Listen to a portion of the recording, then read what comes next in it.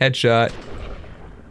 Why don't you tell me to close my eyes before you do this? You saw me take an aim. No, I didn't, because my eyes were closed and I opened them just as you shot. Oh, well, then it's not my fault, then. It is your fault. You took the necessary steps for precaution and then just threw them at the wind. I figured you'd be done. A big hole. How do you sleep at night?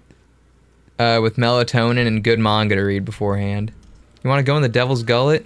No, I don't want to go in the... But there might be cool loot. All right, let's go, but be quick about it. Let me save first. Just be careful.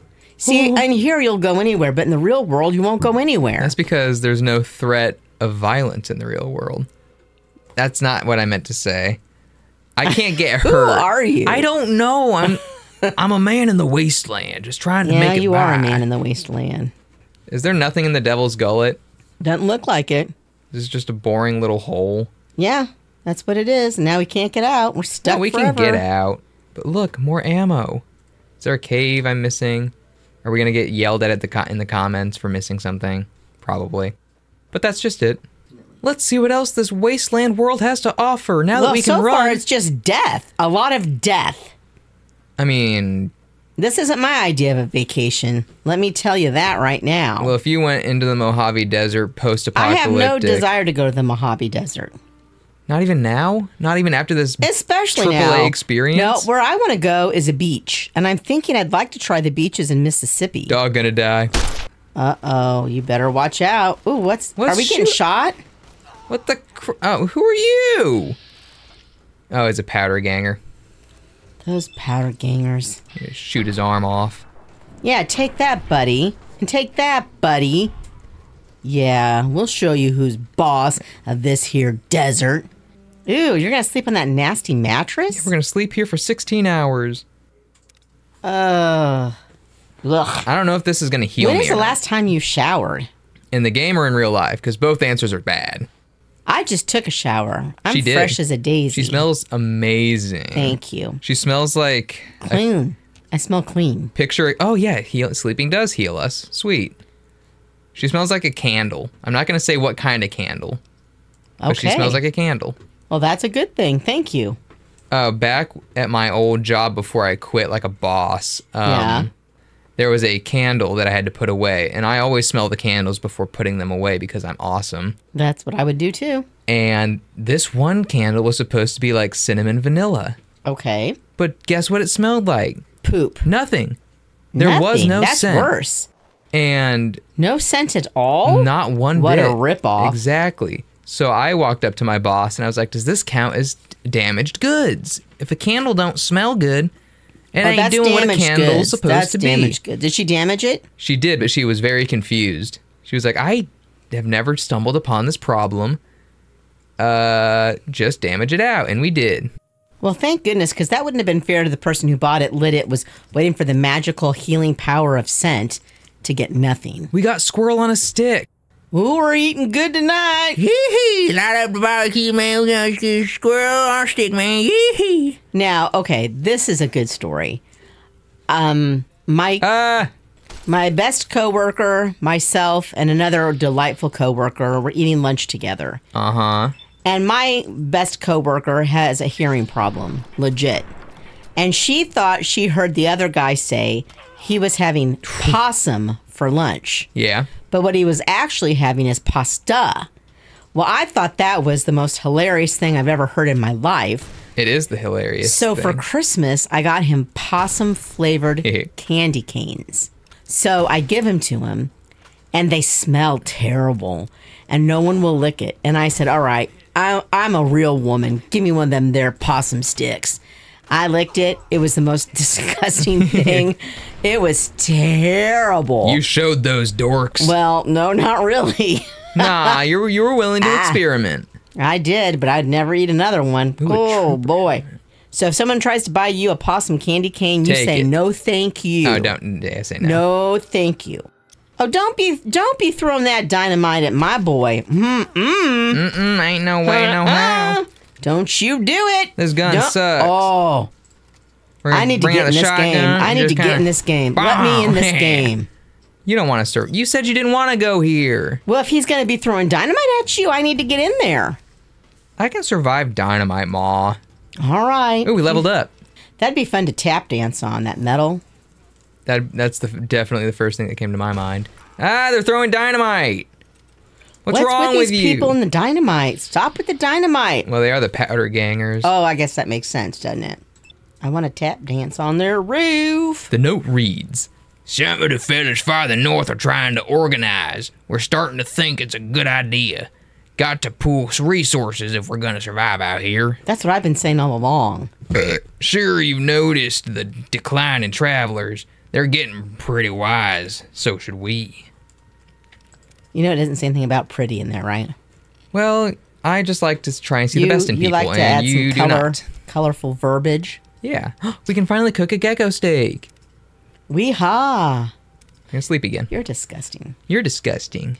That's not nice to say to your mother. You called me disgusting, and Well, I'm your that's son. different. How is it different? We're family members calling each other disgusting. It's the same thing. Not really. Yes, really. I've been alive a lot longer than you have. What is that supposed to mean?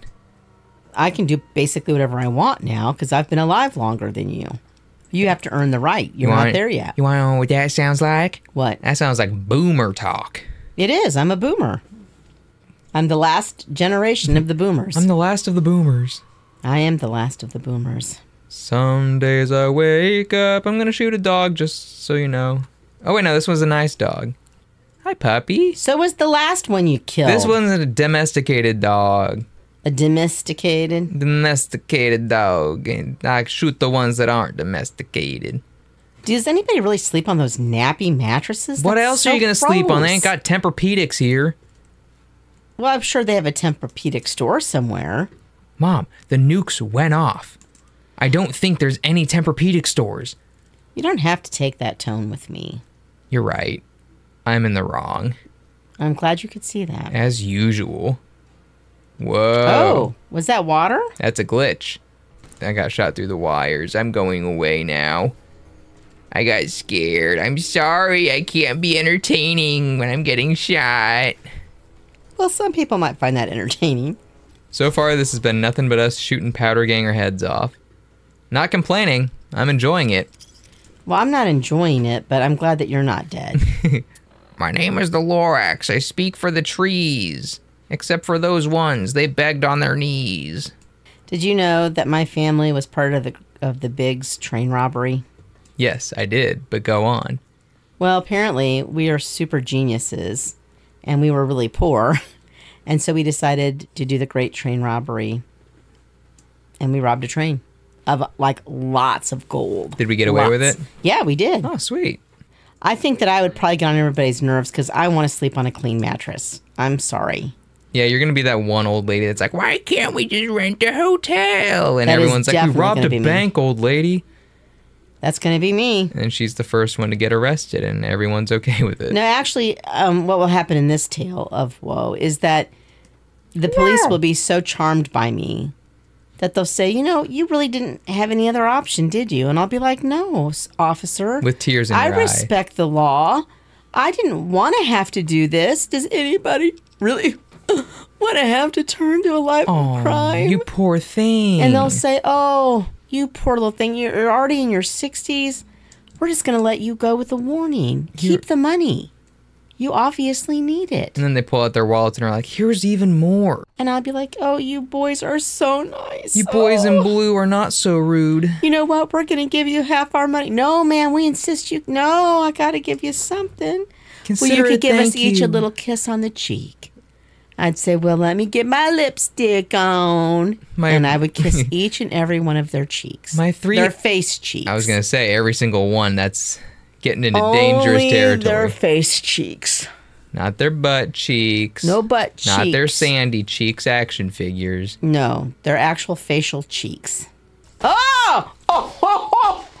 Look how fast that thing was moving! They're way easier than the blue ones so far. Oh, God, I thought the baby was the only one, and then I saw the mom running after you. Ooh. I died the baby. That'd be like me going after someone that's trying to kill you. Yeah. Only I don't know if I could move that fast. Oh, do you remember the time the quote unquote undercover police at Walmart thought I stole something? Yes, I do. And they just followed us through the entire store. Yeah, they had you guys scared to death. Me, my brother, and one of his friends were just walking around Walmart, and I had my Game Boy on me, and these people saw us like slip it into my pocket because Like college age guys. Oh, I thought they were older.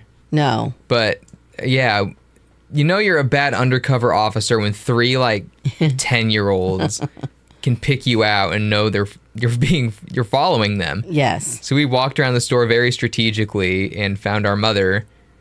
And did they confront you or did you confront them? I confronted them. It's like, well, screw you guys. You weren't even going to stop us? Well, I told the boys to get behind me, and we started following them in the store, and they didn't like it. Nope. So they went to the front of the store, and then they parted ways. And so I was telling the greeter, you've got some people in here that are following kids through the store.